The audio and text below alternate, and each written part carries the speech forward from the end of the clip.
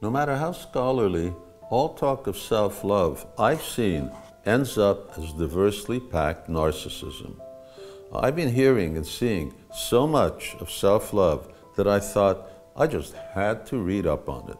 Don't get me wrong, I emphasize with humans' ongoing search for love, but the current approaches, though well-intentioned, are wrongly directioned. Why do I say that? Because they're all missing two indispensable ingredients: knowing what the self is and understanding how the flow of love works. So let's start with knowing the self. People always identify with that part of themselves which they see in the mirror, the body. So they neglect the other, inner aspect of their self, the soul, the timeless essence that's beyond the mind. Obviously, if you connect with only a part of yourself and leave out your most essential part, then self-love is going to flop. So that's one thing to learn. How to connect with the inner self. More about that later. Now, here's the second point. The dynamics of the flow of love.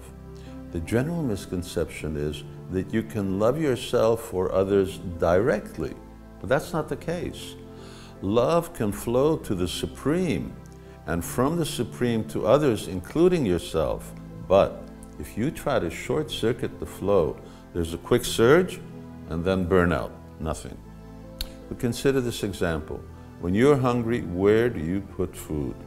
Obviously, in your mouth. There are other holes in your body, but putting food in any of them just does not work. As sincerely as you may try, you will go hungry. But when you put food in your mouth, it first goes to your stomach, and from there, every part of your body is nourished. Similarly, when you love God, then love goes to every living thing and to every part of creation, including yourself. That's the path to self-love. And connecting with the inner self and relearning how to love the Supreme is possible by the process of Bhakti Yoga, which is most easily perfected by chanting mantras that are composed of the names of the Supreme. It's a simple one-step process. How to love the Supreme, love everything, love others, and love yourself. You just chant.